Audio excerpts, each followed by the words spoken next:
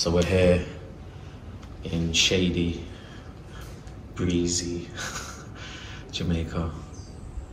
We're in St. Elizabeth. This is Talking Slop, the first live edition I'm doing in Jamaica. And it's an honor to be sitting around this round table with this brother. What can I say? I want to give you an introduction, man. I think it may be anything from 2.5 to 3 years ago that I came across you directly, and we connected by way of social media, and we've kept contact since then. You know, there's been gaps, and then as we've got close to this point in time, it's been more consistent.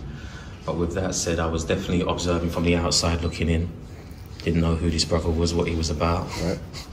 And over a period of time, especially when it came to, you was one of the first outside of my immediate circle to actually say, hey, do you know what's going on over here in Jamaica?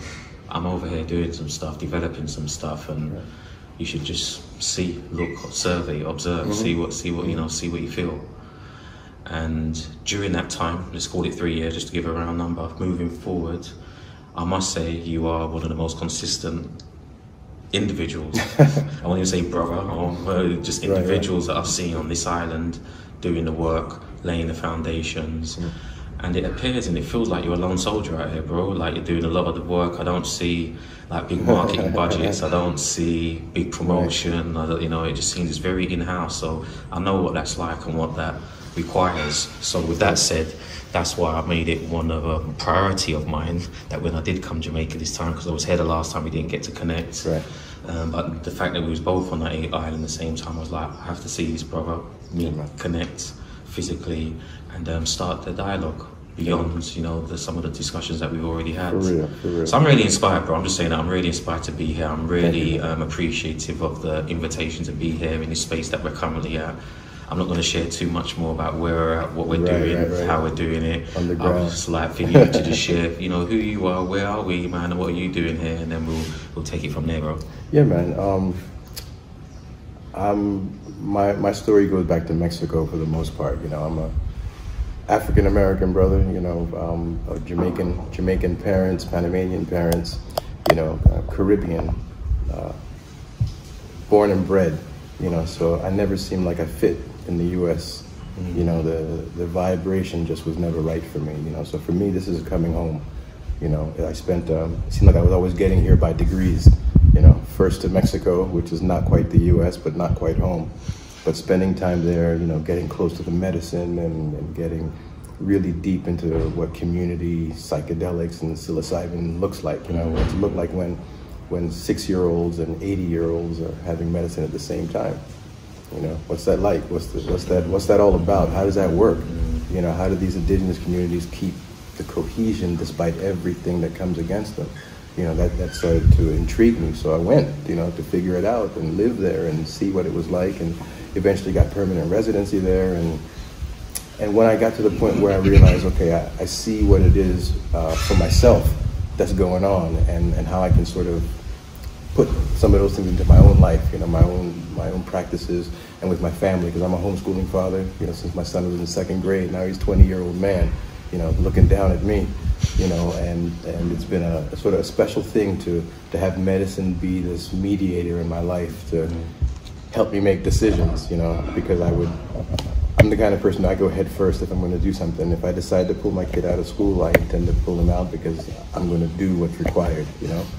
I'm going to become the teacher, sort of inhabit that space. So it's been a long time of going all the way, if I can go all the way. So for me, leaving the U.S. meant leaving completely. It meant going and immersing myself somewhere else, seeing what that would do to me. You know, who would I become at the end of this?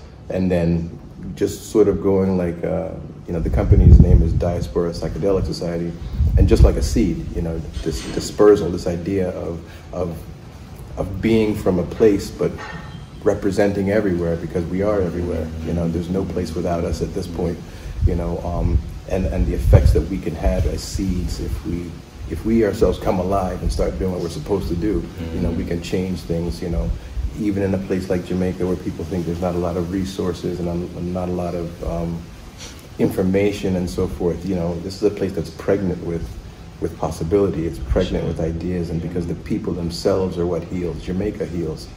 You come here and you feel how it feels, and there are a lot of places on earth that heal, you know, but this particular place, especially for people who are melanated, it has a particular significance to me because this is the close. I know you've been to the motherland, you know, to the continent, and I haven't, you know, and I don't know if I will in this life yet, but this is the closest some people will ever come to you know, brown skin dominating the landscape, the problems of brown-skinned people, you know, the politics of brown-skinned people and what it means to be self-governing. You know, we don't get to see that from America, you know, so for me to come home here, reclaim my citizenship and sort of invest in Jamaican life, you know, whatever happens to Jamaica happens to me, rise or fall, you know, that's sort of where I'm standing with things now, man. But yeah, you know, I cut my teeth doing retreats, you know, back in the early days when there was a first retreat company here. I was a little bit of a part of that. Walked away because of ideological differences, you know, because if you're going to do this stuff, you got to do it with a certain kind of attention and heart and those kinds of things. And so, you know, just coming back here is a full circle. You know, I started in what was becoming an industry, left it because it had an industry feel to it, you know, but now I get to come back here and sort of take a look at how people sit with medicine. You know, is therapy the answer? You know, does a doctor have to be present? You know, where are the therapists and the doctors while people are suffering now is my real question. You know, I've seen people healing in communities already. No therapists, no doctors, but the healing is happening anyway because the medicine, while it's a part of the healing, it isn't the healing. The community is the healing. You know, the connection is the healing. You know, so trying to bring some of that to the quote-unquote psychedelic space here in Jamaica, you know, to get our points of view on it and to talk about nature and what that does to people, you know, because I don't see how you have a complete therapy in a clinical office, even if psychedelics are involved, because of the closed-off nature of the space. Now, that may work for some people who have a mind that works that way, but by and large, especially people of color, nature is what we need, and when we get it, we flourish. When we don't get it, we diminish. You know, so working with all that's natural and, you know, working with the Rasta communities and Black healing, you know, and the idea of what it means to eat from our point of view, you know, and that is to say everyone's point of view, because the diaspora is, as far as I'm concerned, everyone. You know, Africa is the birthplace of humanity. So if you identify, and I don't care what your melanin content is, if you identify as a child of Africa, then we're brothers. If you mentally don't identify, then we couldn't mentally connect. You see, so as far as I'm concerned, I've worked out the race issue for myself and how to put things, you know, because it's vibration that we're after. Somebody who vibrates the same way, resonates the same way. We can't fall for the old tricks that our parents fell for, you know, that if something looks different, it must be bad. You know what I mean? We have more powers than that. We can reason, we can sit with a thing without fear, and we can be who we are. You know, so let's go back to that programming that we get, that this is good, this is bad, they good, they're bad, and tie it in with where we're at and what's going on as far as how did you enter your experiences or partaking in psychedelic substances, whereas where I'm from, I was being told the same thing. This is good, that's bad, that's black, that's white. Go there, not there. And psychedelics is definitely one of those places I was educated not to go there. And that's what I found for the most part in people in the diaspora who are, you know, raised, whether it's the States, you know, in Europe. There's different routes and entries into coming, you know, into contact with this technology. And for me, it wasn't until I was in my 30s that I had the honest evaluation of what this technology was and how it can serve me, Darren, but then the butterfly effect of my household, you know, my street, my community, and like, wow, why wasn't I taught this? Back then, why was I told no? You know, so how does that resonate with you? Where was you at? You know, I think it's my grandfather. You know, he's the one with the roots from Jamaica, you know, the ones that allows me to come here and claim my citizenship and so forth.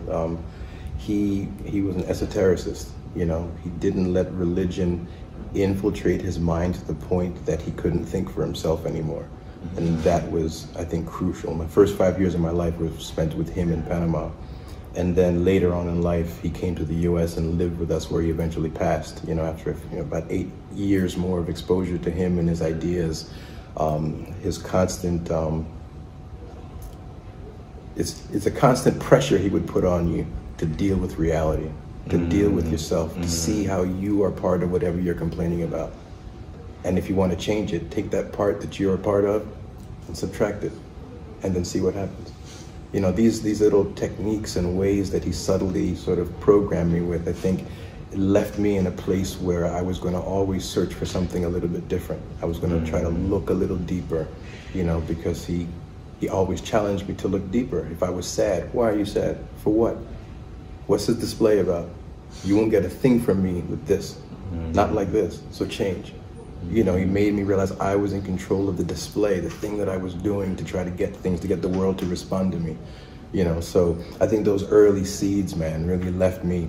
I was in the military, combat, in the Gulf War, and I came out of there with as many problems as I went in with, maybe compounded, was the only real issue.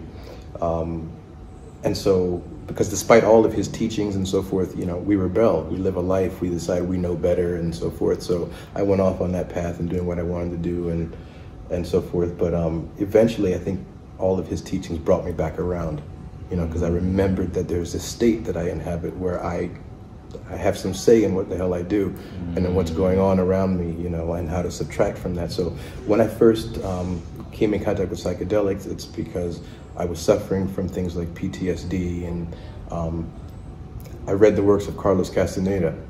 It got me on my first path to trying to figure out what this shamanistic, route to things was. And I go head first into things, so I ran straight to it, and it put my eyes somewhere around Mexican culture. It's where I started to get fixated on what might be going on in Mexico that might make something happen. So I started saving up my leave on active duty. You get 30 days of paid leave per year, so I would save it all up, not take a vacation all year, take it all at once, come into Mexico. And I could disappear for a month, up in Oaxaca and San Jose del Pacifico, and get into the communities where they just embraced me, they accepted me, they called me Moreno, dark one, just made me a part of what was going on. And I was encouraged, that when I was ready to take the medicine myself, and I just started. I jumped head first. There's no dosing in indigenous mushroom culture. There's no 5 grams here, 10 grams there. There's an intuitive sense that you're going to get the amount you need through the whole process, So it began with this certain set of awarenesses that I had of to how to respect the medicine, that it wasn't just something they thought you pop like a Tylenol. I don't feel too good today, let me grab one of these. There was an idea of reverence that was crucial to the whole experience, an idea that surrender was also crucial to the experience, and then the idea that integration there isn't something you do for a half hour or 3 hours in a meeting afterwards or in a group circle. The integration is the fact that when you're finished there, the butcher, the police officer, the next person, they all know what you went through. There's a common language for your experience. You're not doing something off and weird. You had a session to go in to make you a better part of the whole community. You know what I mean? So that whole container was healing, and the sessions happen, of course, out in the mountains, out in nature, all the elements affecting you at once. If it rains, it rains. If it's lightning, it's lightning. So I see where all the legends in Mexico come from, of Tlaloc, the god of thunder and water and all these different things. And, so I got to steep in that, but it still didn't exactly feel like home. I felt like I was always eating at someone else's table. While they allowed me and while I was appreciative, it didn't connect or resonate with me directly as an African-Caribbean person, So while I have all respect, to my Mexican brethren and my friends over there and my family over there, and, I'm a permanent resident, so I can come and go, as I want, Jamaica is where I feel at home. It's where I have, red dirt on my feet, red dirt on your feet kind of thing. We share that in common, that feeling, and I wanted to bring the medicine work down to the roots, get back to what is it that I experienced in Mexico that can be of use here when people journey. I mean, you can go for a clinical experience, whatever suits you, fine with me, but for people who understand that the real work is with themselves, that it's a confrontation with themselves that's going to be not the solution, but the ignition, the trigger to chain of events that leads you to yourself through, you know, and that it's not just the medicine, is that you have to do a certain kind of reasoning with yourself in your daily life on a day-to-day basis. You know, the things you learn in the mushroom trip are the things you need in your life. The same qualities you need to live life, you need for a mushroom trip. You're gonna have fear, but you need courage. You see what I mean? It's so there's this sort of sense that it's an intertwined experience that doesn't separate itself from regular life, you know, and to start seeing ourselves and our lives in a holistic way. You know, not separated like spirituality is over here and mushroom work's over there and I'm a dad over here and a businessman here. These are aspects of the same diamond, you know, just different sides of the same thing. But to view it all in a whole way, you know, we can encompass so much more than we usually think we can through fragmented thinking, you know. So the medicine just sort of gave me a personal path to be on, to follow truth and intuition, you know, because these are the two guides we have in a world that seems, you know, like it has no rules or instructions for us. There are some, I think, embedded into nature itself, but you don't know a thing until you have a relationship with it, whether that's your wife or your friends, or it's all relationship. You know, if you're overweight, your relationship with food is the issue, not food. So fix your relationships. You know, you start to fix the whatever you see are the symptoms of an improper relationship. You know, so bringing all these sort of fundamental things to medicine work and helping people take responsibility for their medicine. You know, that you are choosing to do this, to have this experience. You're entering into it knowing that you're about to do probably one of the most significant, pharmacological, biological, chemistry experiments with yourself, and don't do that lightly. You know what I mean? That there are potential side effects like the lessening of depression and anxiety. And of course, for some people, the increase of these things, but it all has to be taken into a sort of context. You know, what is a bad trip? Well, it's not bad. It may be difficult, but that's a different word. And if you change the wording, you can handle a difficult thing. A bad thing, well, you can't make that good, can you? So it's about the language too, you know, and if it's a difficult trip, what made it difficult? And you'll find that the absence of surrender, you know, the idea that one is still in control. All those things can lead you down a path of what you might call bad in terms of the experience. But even that badness is teaching you something about consequence of evading, you know, the truth in your life. You know, on a small scale, on a large scale, you have to deal with the truth, you know. And if you're an asshole, you have to know that. And sometimes the medicine will tell you that. But like we talked about, you know, yesterday, you know, what is it to change? You know, change to me has very specific ingredients to it. One of the first things about change is you have to see, you have to know what's going on around you. And if you are being an asshole, you will never stop being one if you don't see that you are one. So once you see that you're one, the next thing that's going to happen is you're going to get upset in some way about that fact and the implications in your life. How long have I been this way? How many things has it affected? So a lot of people have to go through these stages, and if you stick with it, something comes after even wrestling with that. You know, but then the work becomes your own work on a daily basis to observe how you're an asshole. When people cut you off, when you're walking in the street, when something happens that you don't like, what happens when you receive news that you consider bad news? Is that a justification then for you to go into your usual bag of tricks? You know, most people don't have that confrontation and dialogue about getting to know their own self.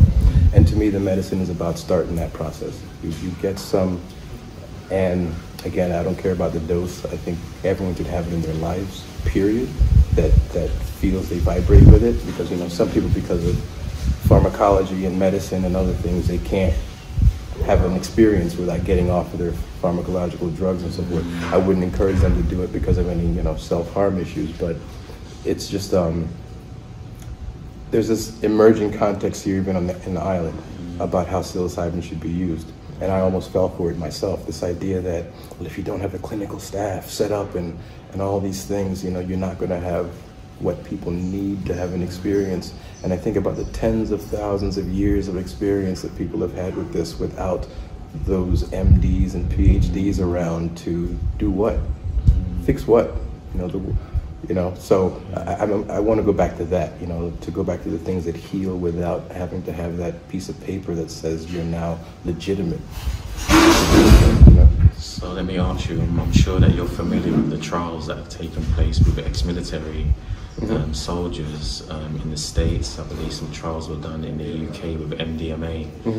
And they seemed to not seem this. The results were conclusive that 100% of the soldiers benefited from utilizing MDMA for their PTSD. I believe it was like 67%. It was totally removed, cured, and the remaining it was significantly reduced. But this was done under the proper protocol of partaking in the substance, getting therapeutic support during and post the experience. And this is the only way it will be or should be administered according to the people who are doing the clinical trials.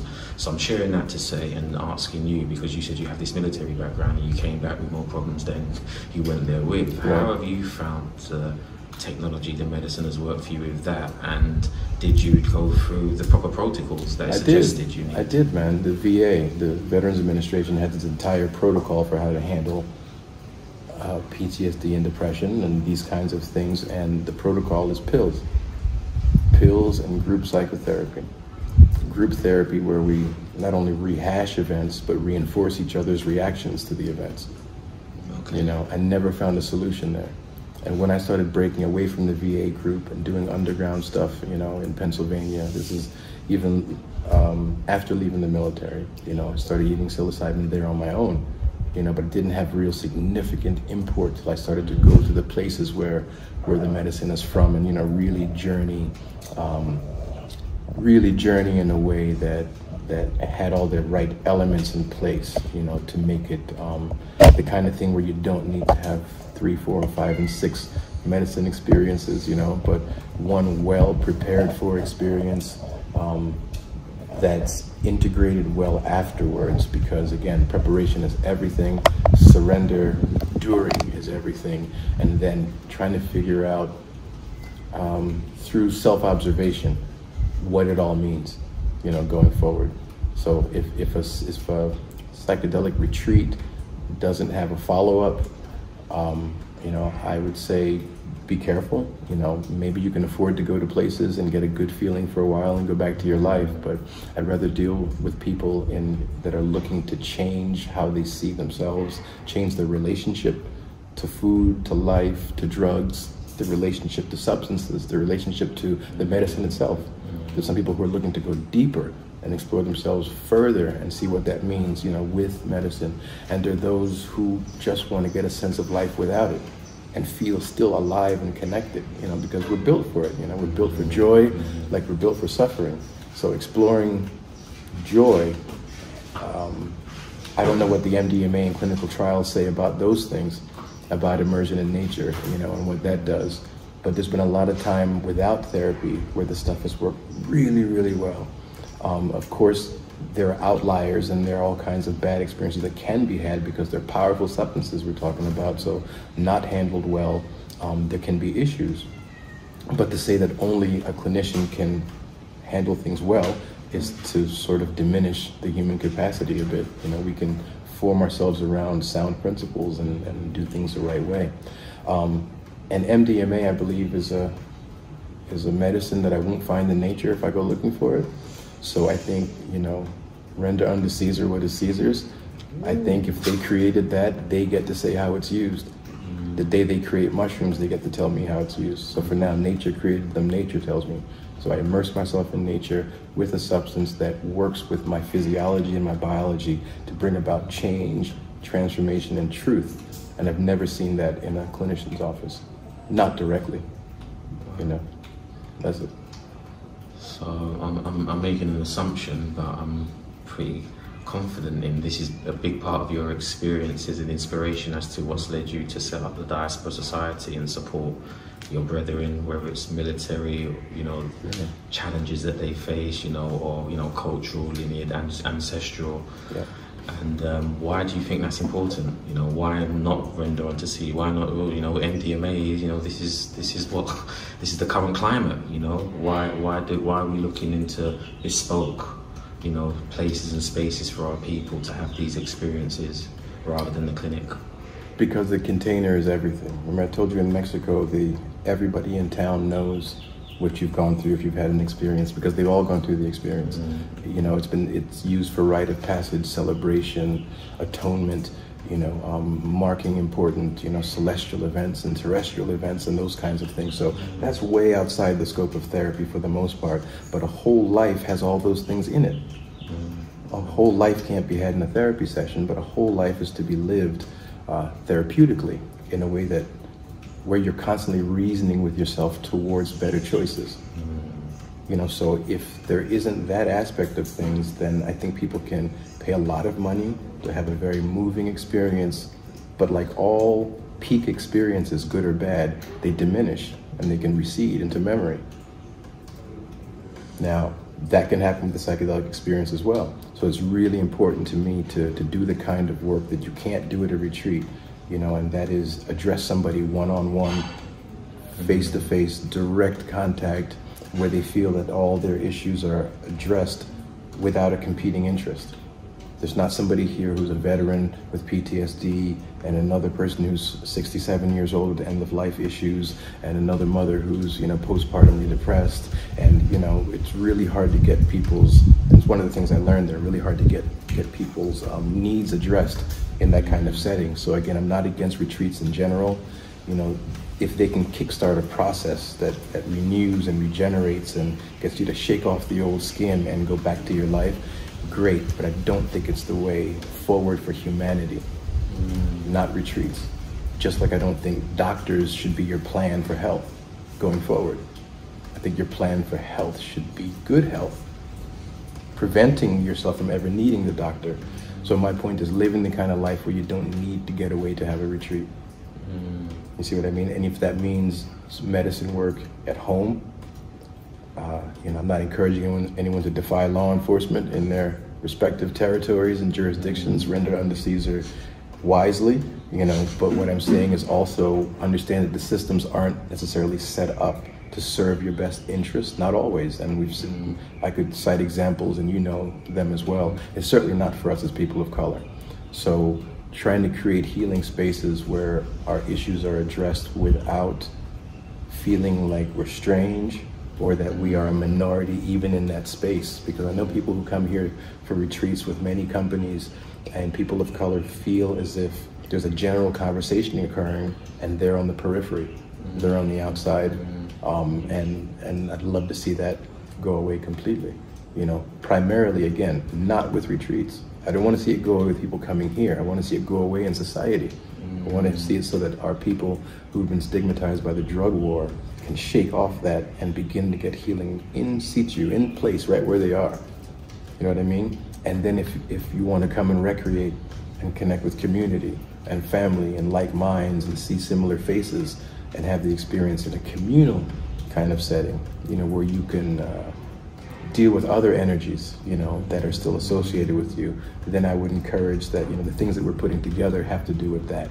They have to do with connecting with nature, and this idea that community to me seems to be a diminishing quantity. That's part of why I left the US, the sense of feeling disconnected from my neighbor on either side of me. But as long as I had my own little pod with everything in it, life is good. Life is so-so, but I wouldn't necessarily call that life either. Not when there's this abundance, not when there's, sunshine and people who have a spirit about them. Is what Jamaica is. I'm saying Jamaica heals.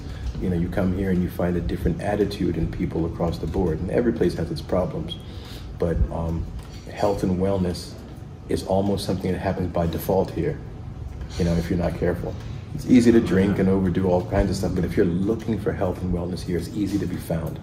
In some places you gotta dig or pay 3 times as much and go to Trader Joe's and the next brand, but here you grab something from a tree, you go to a stand, you talk to people, and you can find out what leaves are good for curing what bark, if you steep it, will cure an upset stomach, So that's the stuff that gets me. Now, a lot of that is anecdotal. So is a lot of things, but I get to explore for myself. I get to see something steeped in what I'm like, inform me. And there's never anything wrong with more information, and especially when the information is coming from sources that know through experience. They may not have the PhD, some of the Bush doctors here even, but what they have is a relationship, a relationship to the plants here, a relationship to the weather, the sky, the water, and through that relationship they're informed. I'll take that. You know what I mean? It's not all and everything. You know, I've had a kidney transplant. I couldn't just get off my pharmaceutical drugs and say I'm going to live off of root barks, you know, and those kind of things. It'd be unrealistic, you know, so we have to be adult and mature about things. But I found that what's missing in most of our lives, regardless of ethnicity, minority background, all this kind of stuff, is a connection to nature, connected to the plants, to that world of, that primordial world that was here for a billion years before us. Maybe not that long, but a long time before we got here. A world that set up a mind and domination of the whole planet before we showed up, you know, and that we think we conquer. But the minute we turn away, it's growing back, and we can't do anything about it. It'll swallow up whatever we make and do, you know. So that those forces they're not abstract to me. They're not, you know, theoretical. They're living. They're making my body and my heart beat and giving me a sense of sensation. And I owe it to myself to have the clearest mind to do it with. I owe it to you to have a clear mind, because if I have a foggy mind and you cut me off on the road, I might experience some rage that leads to this, or the next thing. But if I have the attitude, man, he's in a rush, let me give this brother some space. Hope he gets home safe. Same situation, different me in the driver's seat, so to speak. So making those righter choices and inhabiting a space where you're not bothered by every outside thing because you're in control of yourself. And the funny thing about control is that you find it through surrendering it. You know, through letting go of what you think you know, whatever identity possess, or, you know, through, again, medicine work and some of the deeper esoteric stuff we could go into for hours and talk about, you know, but just in the context of wellness, like, what does that mean? Okay. You know?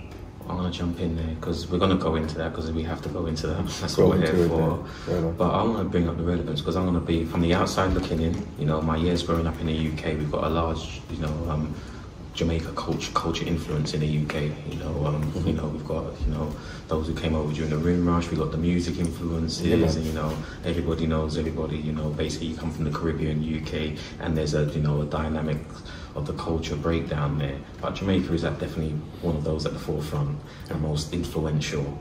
And you come to Jamaica and it's beautiful, you know, the landscapes, the terrains, the flowers, the whole shebang. It's beautiful, and there's beautiful people here. Yeah. But at the same time, in the same breath, I must say there's quite a few challenges that you're going to face here in Jamaica, you know, from some basic stuff like going into the bank and trying to, you know, withdraw money, and you know, some of the basic that being from our part of the world we might find challenging, but just down to like some really deep-rooted challenges that, you know, the local people from Jamaica may be facing and actually not aware of the challenges that they're facing, because it's normal, they're just built for this. So why am I saying that? I'm saying that to say that we're here in Jamaica with probably some of the most challenged people in the Caribbean islands out of their experiences that they've had over history. And we're here, we mentioned yesterday, privileged to be in this part of the world with the knowledge base that we have of what's taking place organically on the land. Like, they have mushrooms and other plant medicines that grow naturally in this environment. You have the Bushmen who have access to this knowledge and information, but even then the Bushman is still a taboo figure culturally, you know.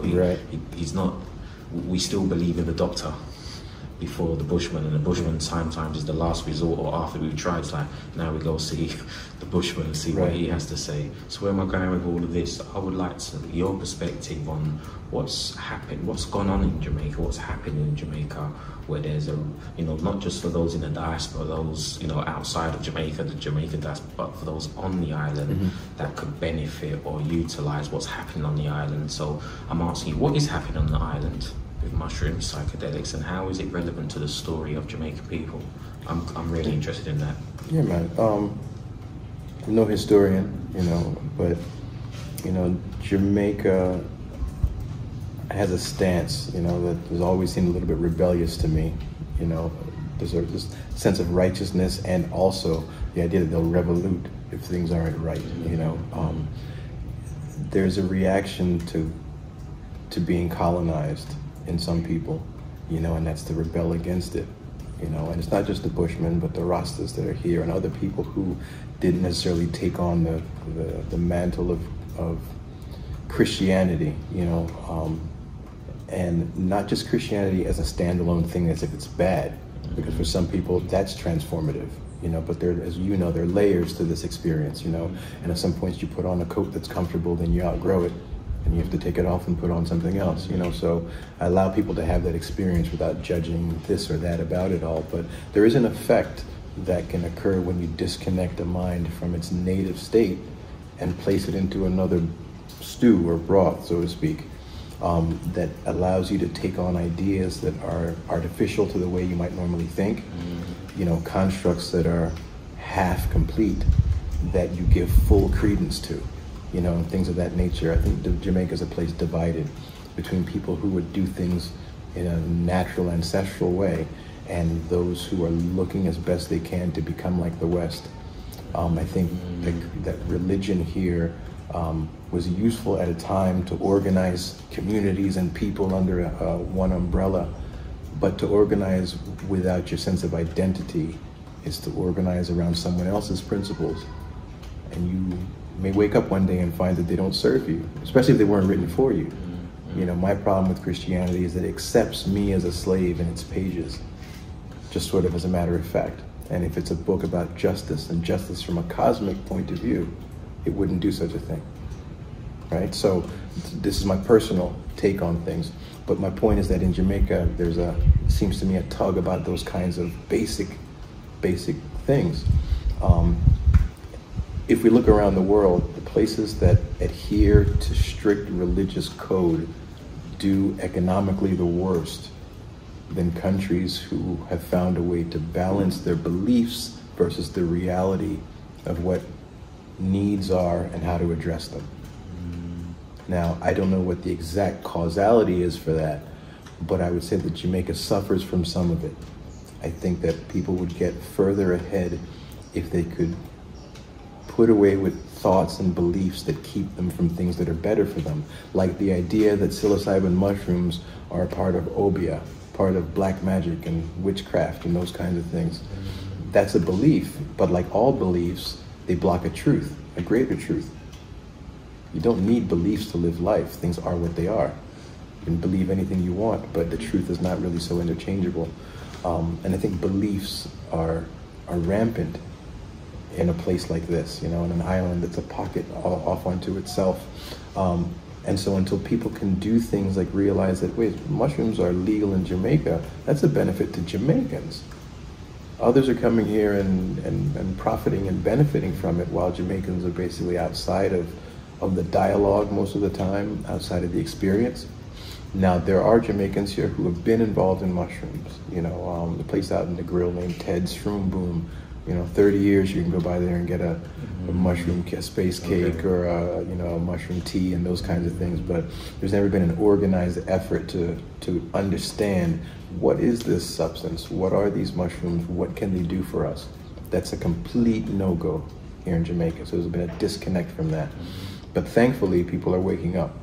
You know, there are Jamaicans involved right now in cultivation of mushrooms, on the integration, counseling and therapy side of things, because the intellectual capacity exists right here in Jamaica for, you know, there are therapists here, there are doctors here, there are people who, if they were educated enough to understand what they have going on all around them, an industry just wouldn't spring up around them that left them out. You know, that's my main concern. Another sort of colonial apparatus in place, like what happened with cannabis.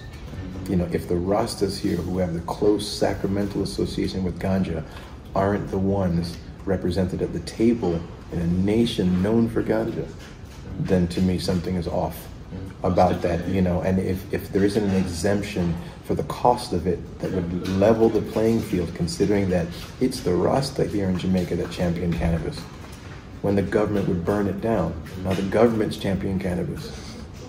You see what I mean? For sure. I say Rasta should be elevated to the proper position relative to cannabis, relative to ganja. To me, that would be justice and social justice. You know, so until you address some basic things like that, you know, I think that you'll always have challenges and struggles, you know, but you were just part of the Canex, you know, convention here in Jamaica. You know, there were government representatives there, interested in the industry, as it were.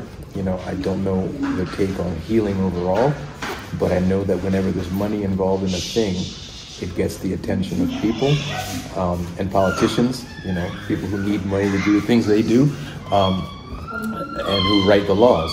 So I think that Jamaica, though, should be poised, even from a governmental point of view, to take advantage of what their own climate affords their people.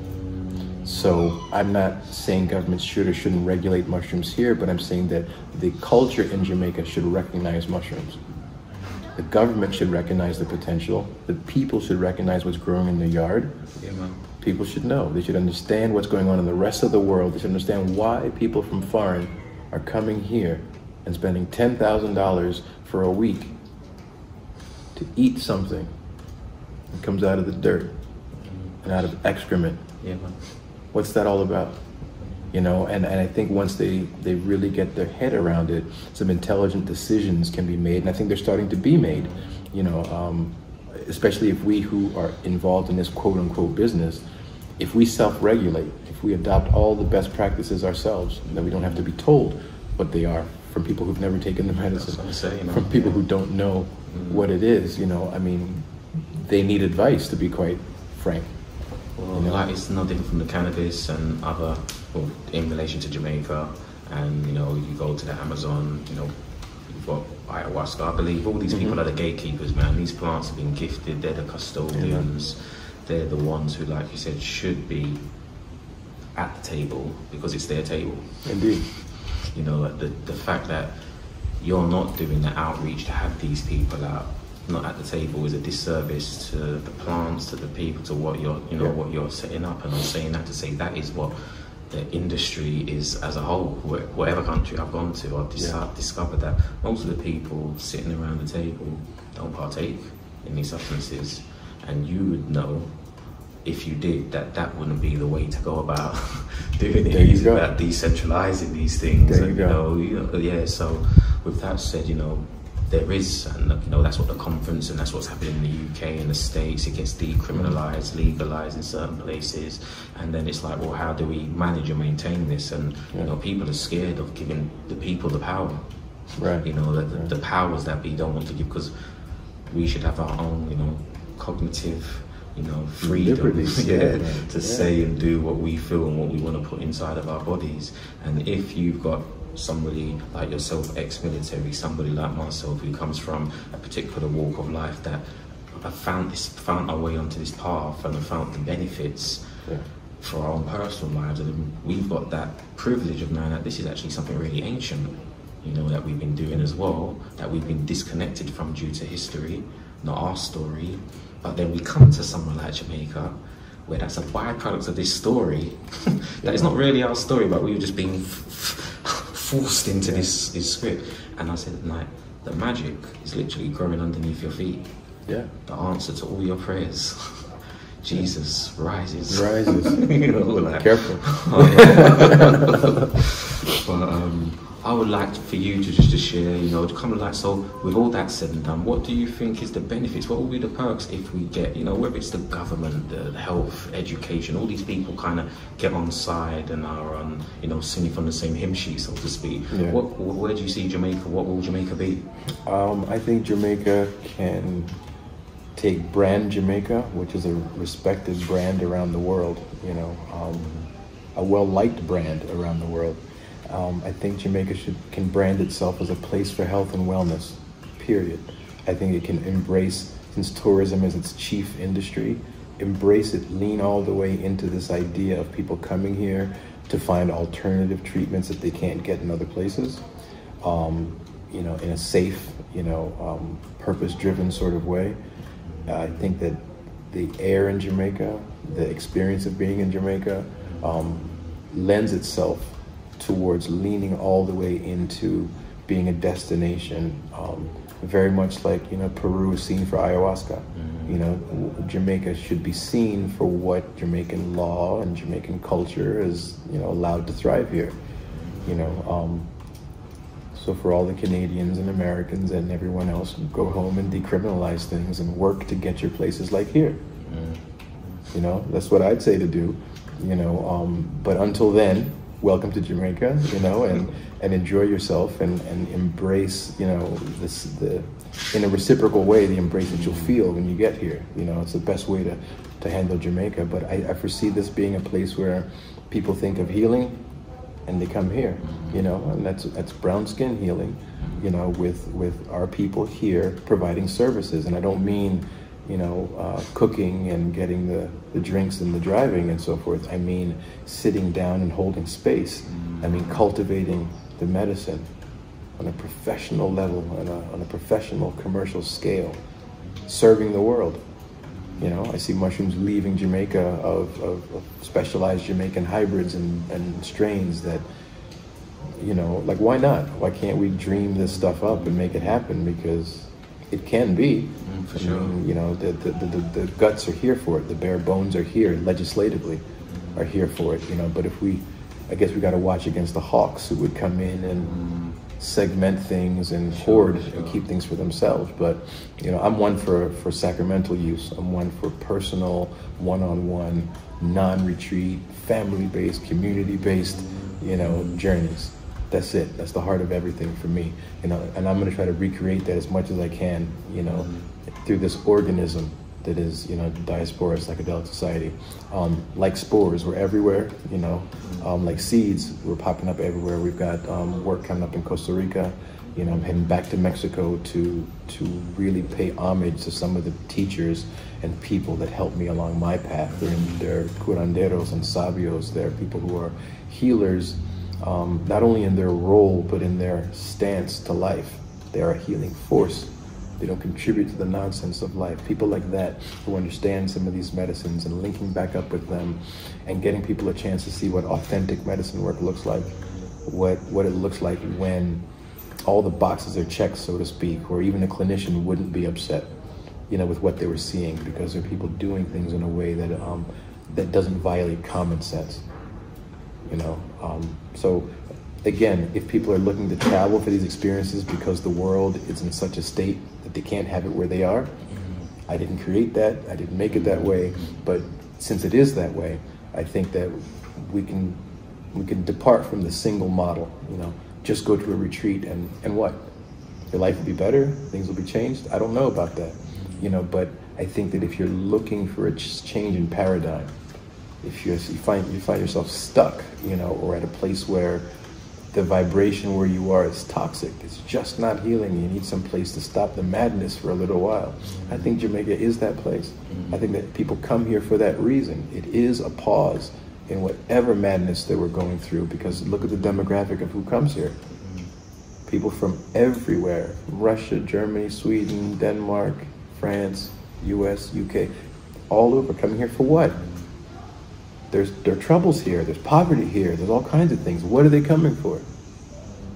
There's a power in Jamaica, you know, in the healing of this place, you know, and exactly, organic technology, man, that's a vibration, you know, people feel the vibration, they detect it, and they know it's a good vibe, a positive vibe. And if they don't, it shakes them off. Why are they here then? Exactly. You know, but you know, exactly. But it does shake off something. You know, there's life here. You plant a fence post in the ground and it might grow. You know, so you come here to get some of that if you're a fence post. You know. So what's really important to me, and again, I'm from the outside looking, and I'm just, you know, entering this place and space from that perspective of that, you know, Jamaica is potentially the hub for our people. You know, that middle passage route to connecting the land masses where you find us.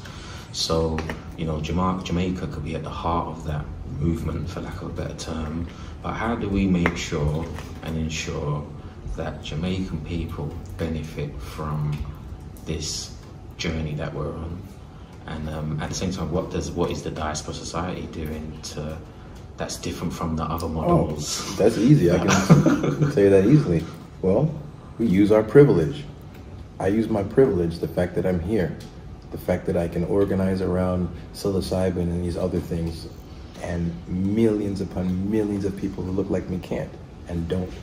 I think it leaves me with a burden and a responsibility to do things differently in a way that is inclusive, that I don't mean inclusive in that we're also allowed, I mean in building a space where our issues are quite literally front and center. There's no place in the world right now to get away, to go, if you're a person of color, where you will be served as you arrive, as you are, accepted whole, just like that. And where the way you speak is understood, the slang you're using, get it. You know, the experience going back of the broken homes and the drug war and the effects of colonization in all the places that we're from. You know, I think all those things can be addressed here because this place epitomizes all of that stuff. You'll see the good, the bad, and the ugly of colonization here. You know, so it's a good place for Black people to come work some of that stuff out. We stood out on the shore yesterday, and it's so dramatic. You know, I was there, and you could see, and you could imagine, you know, what it would be like for our people in the past to see ships coming from some place with some stranger on it, and it changing your world forever. You know, that is a deep-seated epigenetic trauma for a lot of people, and to come to a place like that where you can work it out without feeling that that's strange. You know, without feeling like, you know, just pull yourself up by your bootstraps and get on with life already. What bootstraps? I don't have boots.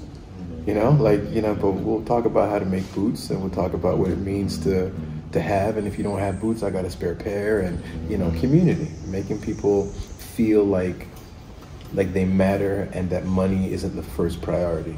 You know, so we're trying to do things like, I know all the places in a psychedelic retreat business where you can pad it for profits. I know because I was in the business.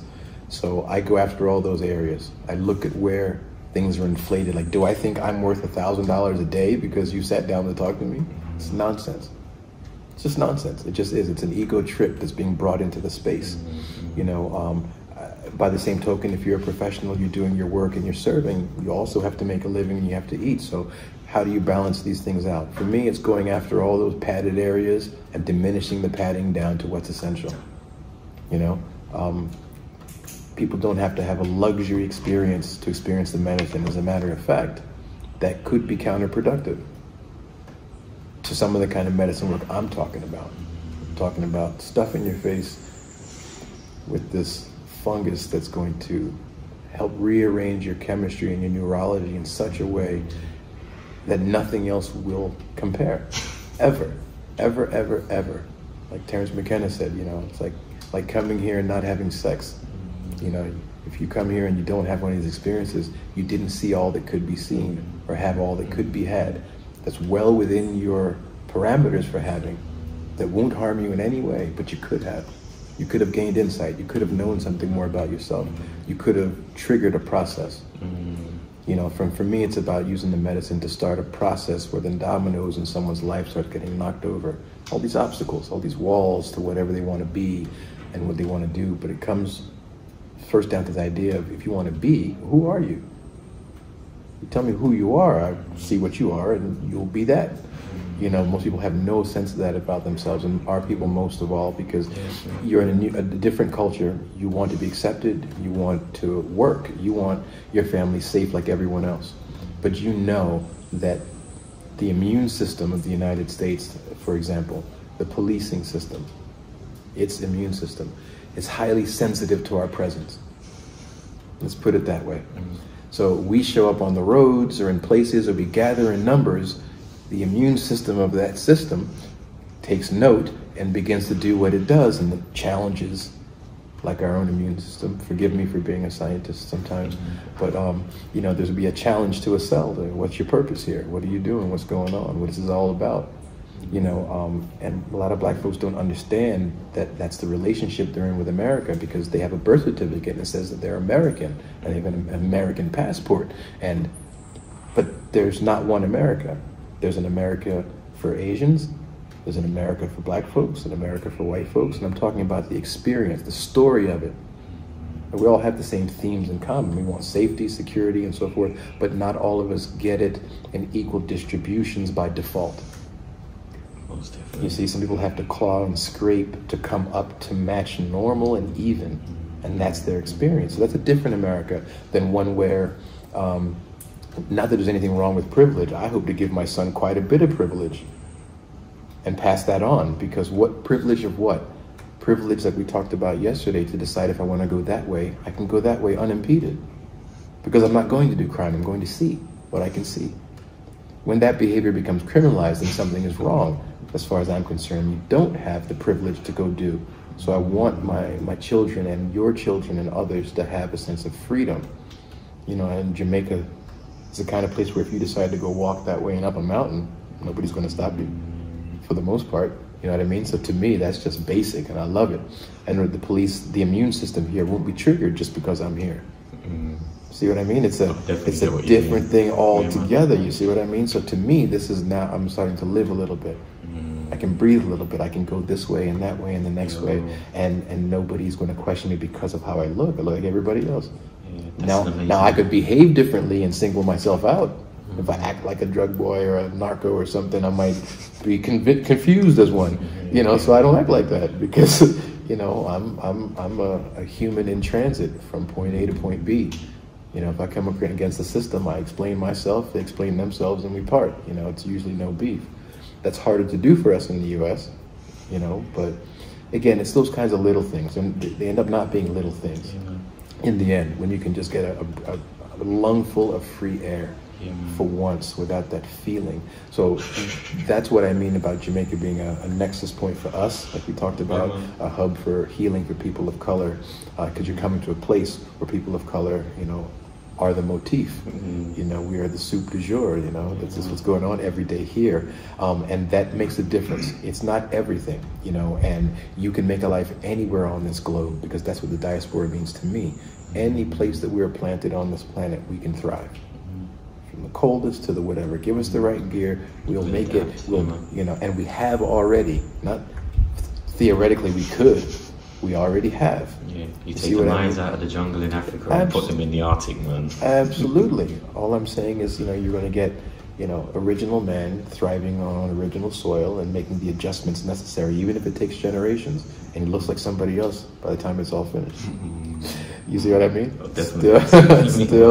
It still is what it is. It's a human story that we have, and we all have it in common. You know, it doesn't break down to race for me. It doesn't break down to 0.03 millimeters of pigmented skin. But because I have the pigment, it means something. It means that I come from an unbroken line of successful biological creatures that made it long enough to make me be here to be able to talk to you.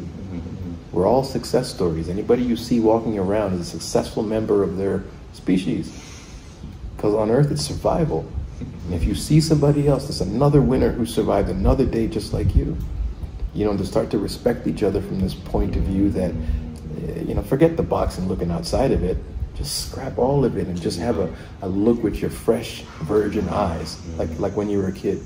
Just observing, where you didn't know what was right or wrong yet, but you would eventually through experience. You know, you can read all the books, but you don't know, and you can't roller skate because you read how to do it. You got to fall and get up and fall and skin you and fall, and then you can do flips and this and that. You know, life is like that for me. So getting people through that journey of accepting when they're at a toddler stage developmentally, stumble and fall and do so like a toddler without being self-conscious. They'll fall and look stupid and get right back up, and you don't even think it's stupid because they get right back up. Was part of the same falling, was the getting up and the trying again. To have that attitude about life, you know, to become like a little child again. And the medicine offers that opportunity, you know, to peel away the layers, to be that sensitive observer, you know, that's been affected by what it's observed in a world that can be harsh and cruel. But the thing about harshness and cruelty is if it becomes your filter, you don't see the rest.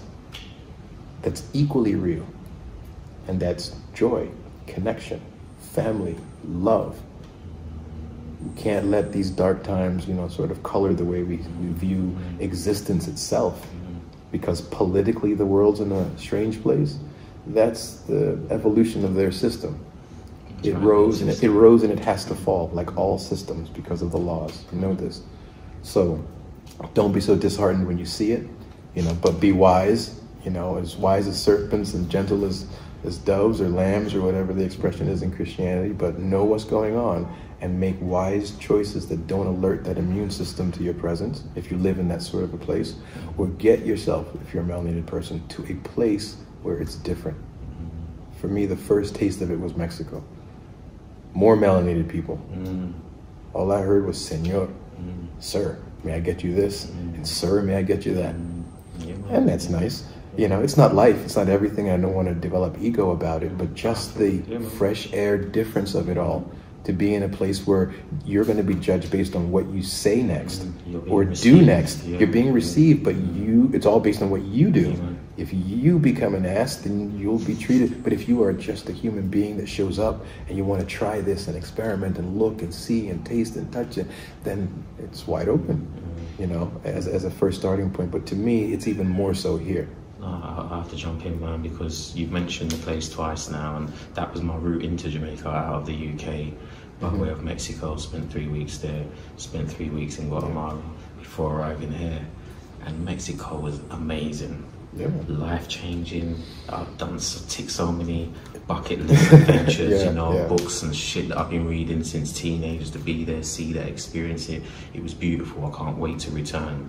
Guatemala the same. I didn't know what I was getting into when I got to Guatemala. I went there with blank canvas, like, this is the name of the place. I'm not doing no research on it. I've got a few contacts. I love it. But I'm just gonna go and experience. Once again, amazing. You know, it's neighbours with Mexico, you know, so a lot of the culture, you know, translates, you know, language-wise. Senor, amigo, yeah, man, I'm your friend, your brother, you know.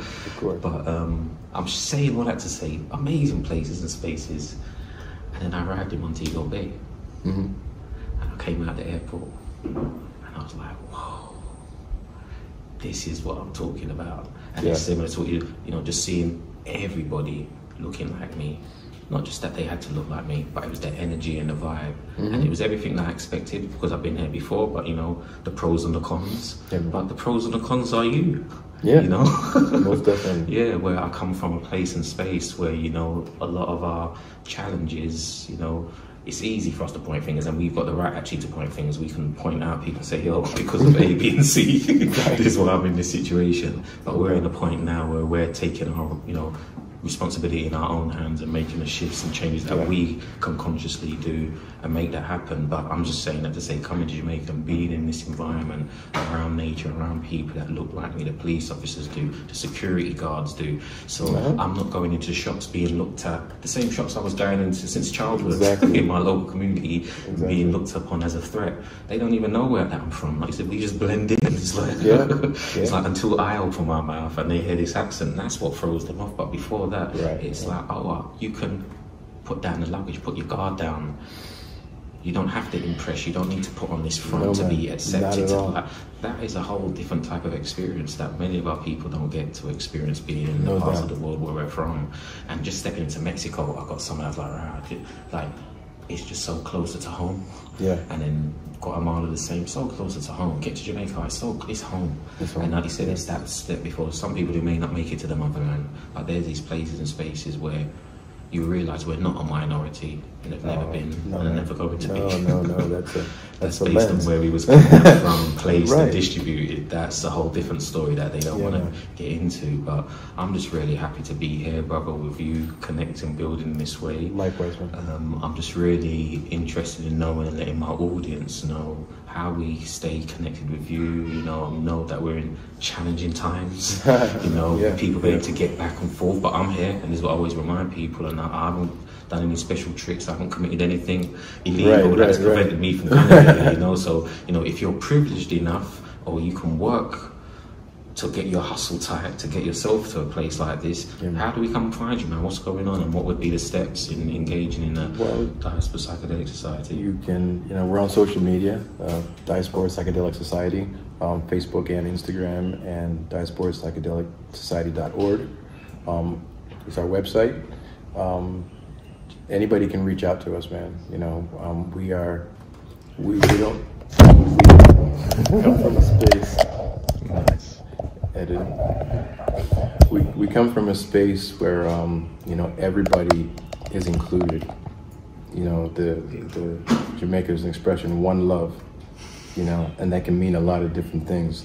But to me, it means this idea that there is one universal concept of love that can include everyone, not just a special person that your eyes twinkle for, you know what I mean? But this idea that your eyes can do that for life itself, you know, and Jamaica really typifies that. So getting in contact with us is easy. Getting here is something you have to arrange, you know, on your end, you know, but I recommend it you know, if somebody can do it, you know, if they want to have an encounter with themselves in a place that's really geared towards better and positive outcomes, you know, I challenge any place else in the world, you know, to take on Jamaica when it comes to that sense of health and wellness, you know, but trying to foster education here is really important, you know what I mean? So anybody who's willing to donate of their time, their services to help get people here. If they're people who are not of the diaspora, other psychedelic societies who say that they stand with us, you know, and that Black Lives Matter and all the other things, you know, you'll be hearing from me. I'll be calling to say that I got a friend who needs to come out, you know, and he's challenged a little bit. You know, I'll do my part to help if you'll do your part to help, you know. And so we're trying to use this platform as a way to reach out across everything, whether you call it socioeconomic, ethnic, you know, spectrums, and just reach humanity. You know, it's about vibration. So reaching people who are looking to change that vibration, you know, because they know it doesn't fit them. Whatever it means, a little bit, a lot, it's a personal decision and journey, man. But, you know, again, we're easy to get in contact with. But once you get here, we're even easier to talk to. You know, our team, we're made up of Jamaicans. You know, you won't find us importing therapists, you know, in a place that has therapists and therapy, and, you know, and you won't find us importing healers and practitioners, you know, except for cultural exchange. You know, Jamaica's an island, so it's been separated geographically as well as, you know, other ways from a lot of what goes on in the rest of the world. You know, so bringing ayahuasqueros, you know, from the Amazon here, they're also part of the diaspora as far as we're concerned. Bringing Mexican curanderos and sabios here, you know, as well as bringing people from Jamaica to these places, you know, is sort of what we're trying to set ourselves up for. You know, really soon we're working out the details and the logistics of what cultural exchange looks like for real, you know, of getting the diaspora back together under one medicine banner, you know, that it's all the same love, the same reality, the same existence that we're taking part in.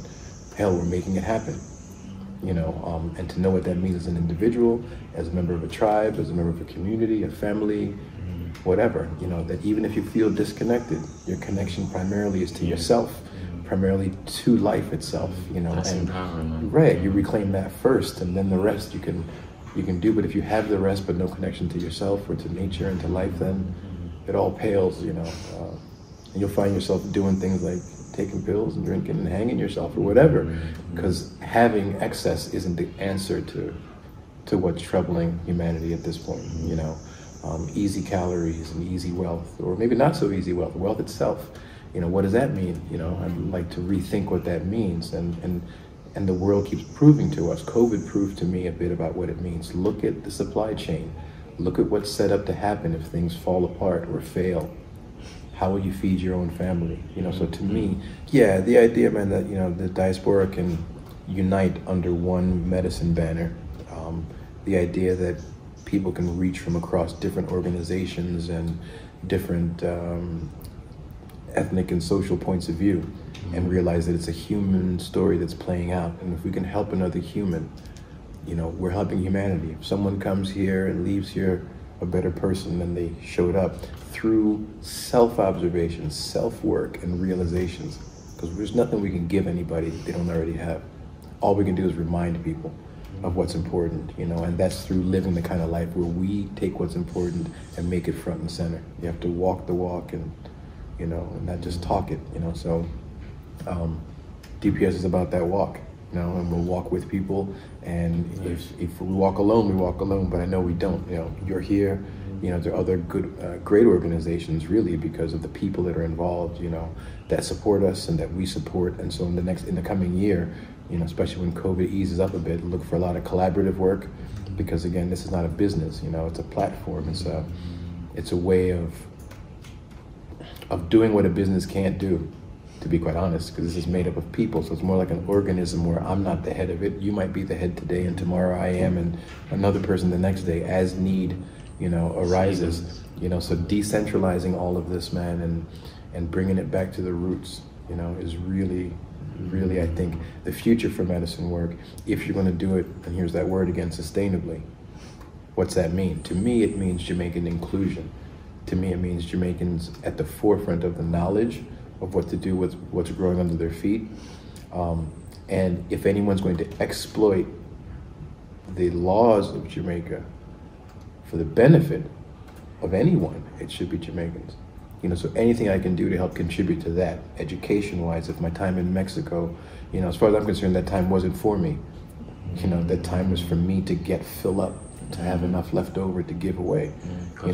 So it's about giving to people, trying to find the balance between the economics of providing these experiences and making it be more than about the economics, because there's a lot of currency in this world that's not money.